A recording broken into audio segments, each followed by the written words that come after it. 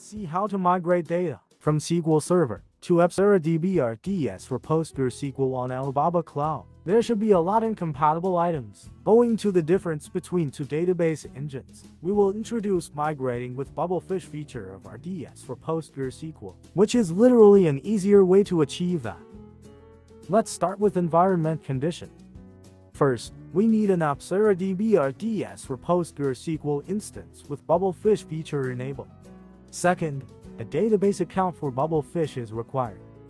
Third, to ensure network connectivity, the proper allow-list setting is also needed. And the last, get the access endpoint and TDS port to make sure the instance can be connected through both PostgreSQL driver and SQL Server client driver. Now, let's go to create an instance which has Babelfish feature. Choose the billing method as pay-as-you-go or subscription. Then choose the region where you want to deploy the instance. Next, choose database engine type as PostgreSQL. Both PostgreSQL 13 and PostgreSQL 14 are supported to enable Babelfish feature. Then enable Babelfish feature by checking the box right here. Next, choose specification for the instance. Choose instance types that are ended with an M. After this, specify the storage size and select instance duration. Next, if SLR authorization appears, click Go to Authorize beside the warning. Then choose Babelfish migration mode as single DB, as there is only one database waiting for migration on the source SQL Server instance we prepared. Actually, there are two modes you can choose from, single DB and multi-DB, and we will dive deep into two different modes in another session. Then create initial database account for Babelfish and set its password. By default, the initial database account is a privileged user like root. You can also choose default time zone on this page. Then next, confirm the order. Complete payment and you will see a new instance displayed on the console. The new instance is now under creation. Let's modify the instance name to be Babelfish tag.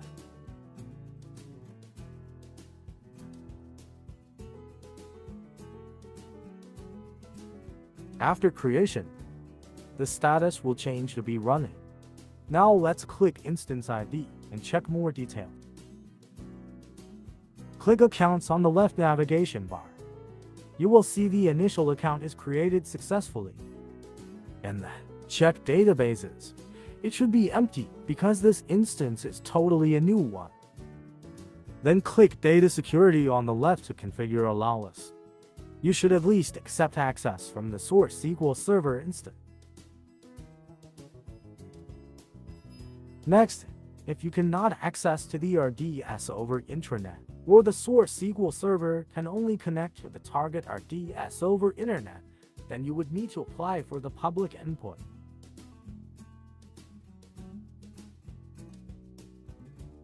Fortunately, it won't take long to complete. After that, you will see both internal and public endpoint of the RDS, as well as its listening ports for PostgreSQL and Babelfish TDS. Now all requirements are met. Time to do the migration. Step 1. Export the source database using SQL Server Client. Microsoft SQL Server Management Studio, SSMS. Please note that this method doesn't support incremental data migration. So if you are planning to migrate business from SQL Server to PostgreSQL, you should stop writing new data since now until the migration is completed. There are more than one database in our source SQL Server instance, but my test is the only database we are going to migrate. So now let's export the data using the right-click menu.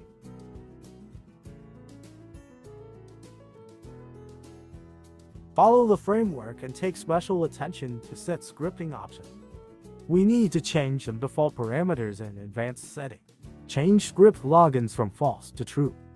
Change script object level permission from false to true. Change script owner from false to true. Change script triggers from false to true. And change types of data script from schema only to schema and data. Then continue and click Finish when the task is completed. Now let's see the file we generated just then. You can see that this file is actually a logical backup of my test. It includes the process like create database, create table schema, and insert data into the table. Then let's move on to step 2. Use Babelfish Compass, a compatibility assessment tool, to check compatibility. You would need to download Babelfish and install. Then switch to the installation path of this tool and run a pre-check to get a general compatibility report.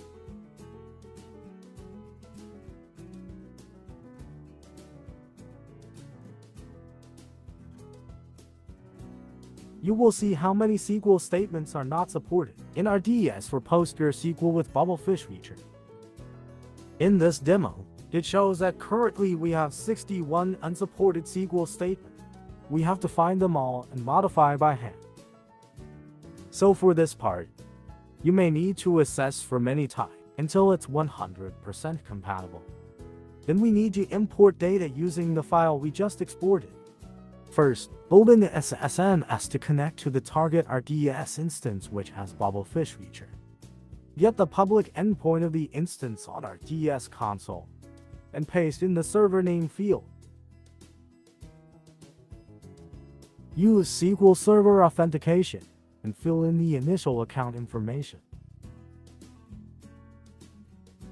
Then click Connect. Great! Now we are in. Let's copy the contents of the file and execute to load data into RDS for PostgreSQL. As you can see, no warning or error appears.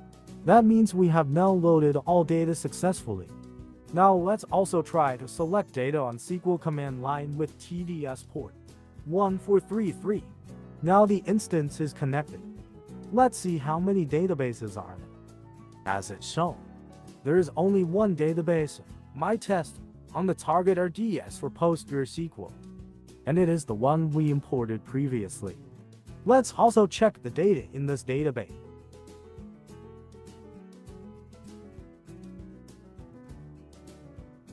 There's one table created in database my test, same as the source. Then select records of the table.